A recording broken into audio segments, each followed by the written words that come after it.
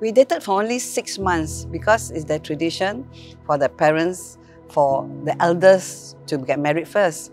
Because he had two more siblings below him waiting to get married. They paktor for about so many years since school days. So one after another will get married after we get married. So it's 6 months only, you know. What a whirlwind relationship. I had always wanted to get married when I reached 40 years old. But, you know, the airline job offered me a lot of opportunities to travel. And when I travel, I meet a lot of girls. But even though, you know, there were a lot of girls that came my way, but I was determined to be a one-woman man. And so I toed the line and I kept to our marriage. I started to flirt with one of the secretaries in the share office. And before long, we were having an affair. She was a married woman. She also has a husband that travels a lot. We got to have a lot of chance to be with each other. I could sense that Peter's feelings was cold towards me, dreamy, talk less to me, and always listening to his music on the Walkman. But actually the affair was stressing me out. And because the third party also wanted me to divorce Doreen and be with her. But I wasn't prepared to do that because she was also pregnant with our second son. On hindsight, you know, one night I confessed that to her, and on the intervention of my mother, you know, I decided that I'll give this another try, give this marriage another try, not because of for any religious reason, but because I felt it was my moral responsibility. I was appreciative of my mother-in-law who took good care of me and my sons. In fact, she's treated me even better than my husband. She truly loves me so much. Although I was hurting inside, I relent and give in to the marriage.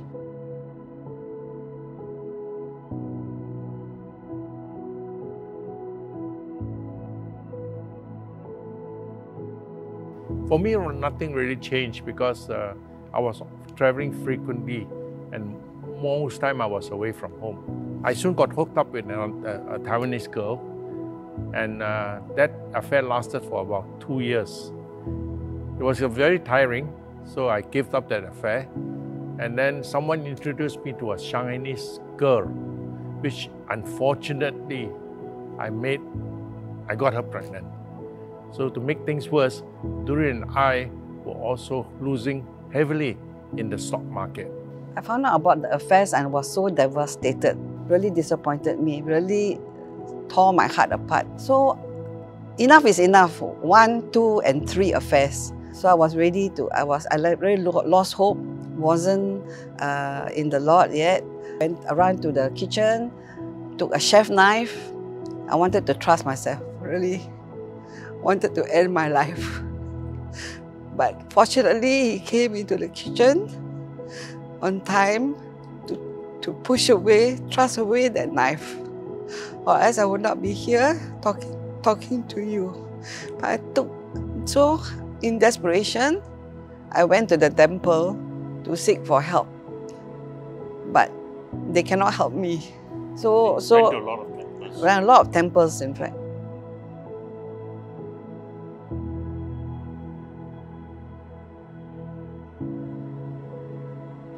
Tim Chow was doing the sermon and really God broke me down and I accepted Christ. I was really going through a very tough time and so devastated. And like life was meaningless, no hope for me. So I cried every time in church. Anybody asked me, how are you? How are you doing? That I start crying and crying non-stop.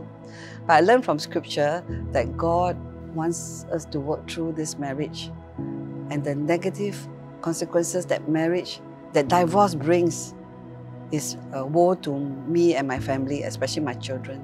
So I made up my mind to stay in the marriage. To forgive Peter is not easy. It's only by God's grace that I can do it. And let God take over and reconcile us. So I prayed to the Lord, who gives me so much love and compassion for my husband. And if love is something that, if you truly love, you can give it away. So I was prepared to surrender my marriage and say, Peter, if you love this girl, go. I will surrender you to her. Don't worry about me. And when I give up, and remembering that Corinthians 1:13, it is what really means love. It wasn't easy. And of course, throughout this time, the church was praying for me. Every week, I attended the prayer meeting with Esther Wong. Yeah. You know, the Lord heard her prayer.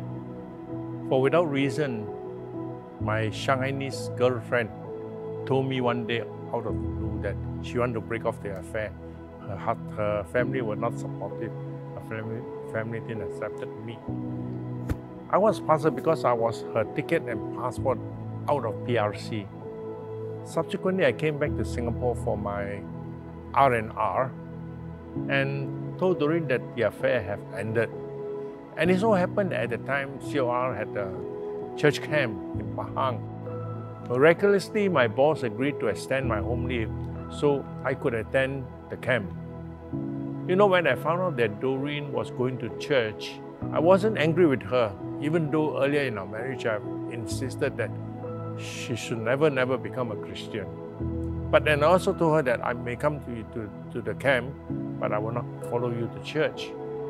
I think in the camp, quite a number of the youth and adult members were praying for me, and the Lord moved my heart, and I accepted the Lord there and then, you know, with no evangelistic outreach, with no class or whatever. I accepted the Lord because I felt that the Lord speaking to me that it's about time I stopped wandering.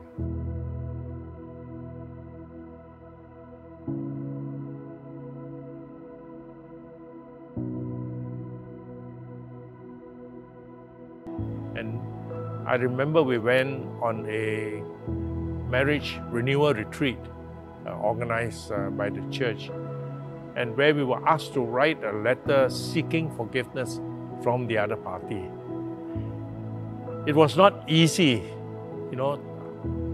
Though Doreen has already verbally told me that she has forgiven me and she knew about the affairs, it was very difficult for me to express my thoughts and my feeling. I guess it was pride and ego at work that drove me into third-party arms. But we prayed together, and finally I found it easy to put pen to paper. She also had to put down in writing that she forgave me, and both of us had to work and commit to the marriage itself. You know, the retreat ended with both of us being married again under Christian vows. You know, we were married under the traditional way, but now we were married under the blessings of the Father, Son, and the Holy Spirit.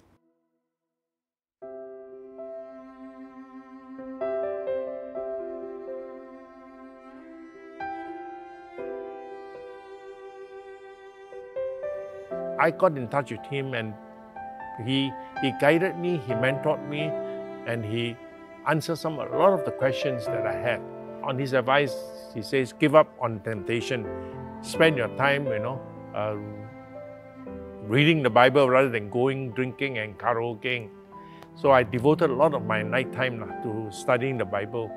He gave me a Bible. In fact, when I became a Christian, I left for China. I had no Bible with me. So he gave me a Bible, and I spent time reading Bible. So both of us did the same thing in Singapore because we knew that knowledge and living out of His Word can give us direction in our lives. So Peter soon left his China job, and together we spent nights and Sundays afternoon pursuing Bible study courses. So, you know, on my part, I decided that serving the Lord is my offering to Him for the many miracles that He has wrought in our life. So He helped me that when I got busy, especially serving in the children ministry, I got delivered from the sinful life. I had to learn to overlook the faults of the other party, and I had to refrain from picking quarrels. Together, Doreen and I learned that we need to pray together to overcome the hate, the distrust, and the temptation that was still working in us. We had to rebuild our marriage. I learned that God's grace is sufficient for me. I hold on to the Word of God, which have helped me to weather the rain and the storm. I trust that God will supply all my needs in His glorious riches. And though I'm poor, but He's rich. I'm so rich in Christ, so contented in Him. So He says godly contentment is great gain. I learned to cultivate also through the seasons the fruit of the Spirit in my life, loving and being compassionate. Above all, I must say forgiveness is the key. We need to learn to forgive each other because it's God's work. He will help us to forgive, not of our own doing or effort, but it's His forgiveness in us, His anointing that flows through us that we could forgive. And by faith, truly remembering the hope in Christ really brings us together again. This is the hope that you see us together here in one piece, husband and wife, with children and grandchildren. With the marriage is not broken after 3 disappointments. It's really the work of God in us. And I agree. Yeah. And I just thank God for using me as a vessel during that season to work out my utmost for His highest.